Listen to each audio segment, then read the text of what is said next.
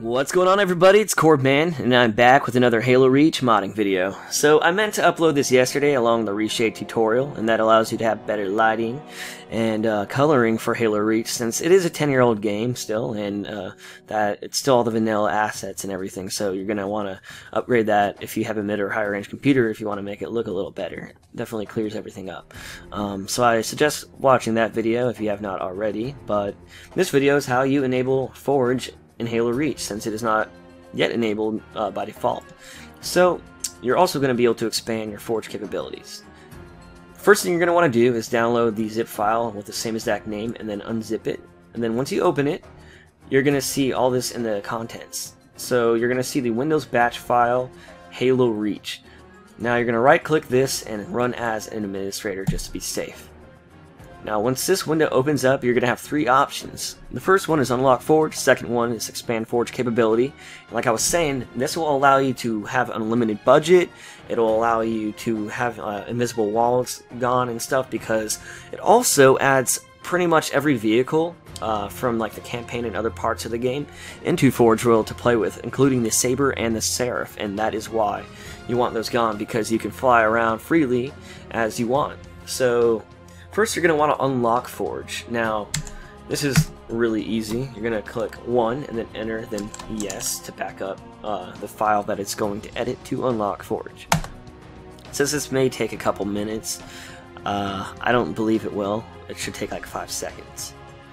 Now, that's how much it took for me, so press any key to continue. All done, have fun. Bam. Now, next, you're going to see this. Remember to launch your game in anti-cheat disable mode. So what that means is you're gonna want to, turn anti-cheat mode off. And the thing is, you don't need to do that if you're just enabling Forge, because Forge is not technically a mod. It's just you're just enabling it so you can use it, but it's still in the game. So you can actually play with your full, matchmaking and do all that, and still have Forge on there. But what you cannot do is run as administrator, like I was saying, and then expand your Forge capabilities. So the reason why is because you are downloading a modded map in which they injected a whole bunch of tags, and those tags are what represents the vehicles and items you see in the map that were not originally there. So you actually have to download this file to do that.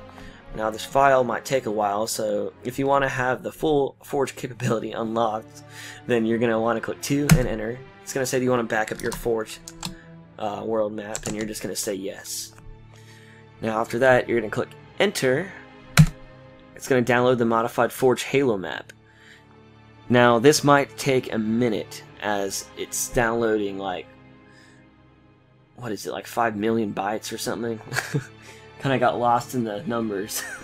Maybe more, maybe I think it's like 500 million or something like that. But anyways, I'm going to pause it and continue it once I get closer to that point. Alright, so now we are getting close to the end of the download, and just in case you guys want it, I have a separate link in the description where you can download the Forge World, or the modded Forge World map separately. That it's like the mega host or whatever. It's a lot faster basically than what this does, but this is way safer and it does it all for you. So it depends if you want it to be faster or safer. If you're a noob, then this is all for you. But anyways, no hate, just saying. Anyways, you can do that, like I was saying, or here's the .maps. You can actually just download this modded map separately and just throw it in the folder and rename it exactly as Forge Halo.map is named, and then that'll work as well if you do not want to use this program. It's up to you. But anyways, it only takes like a couple minutes. After that downloads, and it'll self-install, and you should be ready to go. So press any key. Oops, any key. It's set. Now this is the first one that is true. You do want to disable anti-cheat mode once you have the modded Forge World. That is the first thing that you do actually need it, disable for. So, anyways, okay, we're gonna minimize this bad boy and go into the Master Chief Collection. So, all you're going to do is click play, and like it said, disable those as it pops up. You're going to want to have an Xbox 360 controller if you want to actually use Forge, though. That's a reason why it's not out yet, is they're modding it, or sorry, they're developing it to actually work for PC and be more functional. I'm sure they're adding more features like we are. So after that, you're going to go create, and as you see, it says create, not, you know, Forge. That leads me to believe they're going to install tools for us for map editing, like Gearbox for Halo 1, stuff like that. Because why would there be options? You know, I would just say Forge if not. I don't know. Who knows? But anyways, Halo Reach. And then you're going to go all the way, I don't know why Forge will, whoa. Sorry, I was using one hand. You're going to go all the way. Okay, don't use LB and RB. That does not work. You're going to go all the way to the end and click Forge World. And then, just, you know, click the basic one. Just click Forge Editing, Basic Editing, blah, blah, blah, and then start it. Sorry about that, guys. I was using my keyboard last time I did this. Anyways, it's going to load up, and you're going to start off just at the, you know, default spawn. Alright, now, nothing's here, but let's see what we got. You're going to go down, and you're going to instantly know if it works if you're going to see these MCC items. These were not here before, as you see, there's already a vehicles section. So all the MCC areas are added modded items. So you got gadgets, scenery, structures, but the coolest ones that everyone really wants to see are the vehicles. So you got the Seraph. Oh god, I don't know where. I think the Seraph is outside the map right now. Let's go spawn this outside here. So here we go. Bam, bam, bam, bam. Alright. Sorry about that, guys. It's a little too big. But that's okay. So you got that bad boy. Forgot how ticky Ford is. I'm just gonna place that right here. And let's go through a couple other things before we have some fun.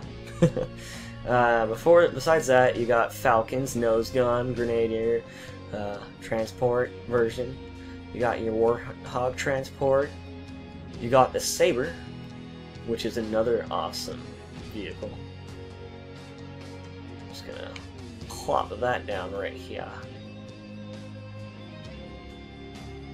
So sensitive on that turret. Anyways, then what else do we got here? I'm just gonna add all this stuff. I'm just gonna drop it down since a lot of these you might not remember or know what it is. So I'm just gonna. Everyone knows the forklift. That's the most renowned vehicle in Halo Reach. It's actually the only good vehicle. I'm just kidding. There's a nameplate you can actually get just from using it. I think it's in the campaign that you have to use it though. I'm not really sure. Pick up, or maybe you just have to do it on the retail version. Truck cab. Oh god. No, that's a big truck. What else we got? Van. Bam. Now you're probably wondering, like, oh, I remember these from single player. So the question is are they all drivable? And the answer is yes, as they are all actually drivable. I'm sorry for no sound. This software I'm using to record, I have to pay for the sound. Isn't that insane? I'm trying it out though, so you know, hang in there with me. But they all have functioning sound as well, since they're actually in the game. The reason why like the Pelican and stuff isn't in this is because that doesn't have functioning sound. But I'll create a mod for other vehicles like the Pelican and the Phantom and, you know, the bigger ones. But yeah, all these work and they're all awesome. Isn't that cool though? The doors open and shit. That's awesome. That's the best part. Bam. Like, I don't even think that would work like that. I thought they just modded that to work like, you know, or just rigged it, you know, that way. But nope. It's all functional. Now here's the Seraph. This thing's crazy. Look how fast I'm already going. And this is what's so great about this mod, is you can just fly this thing anywhere. Pyaw! You ain't hitting nobody. Gotta be careful though, because you can easily slam into the ground.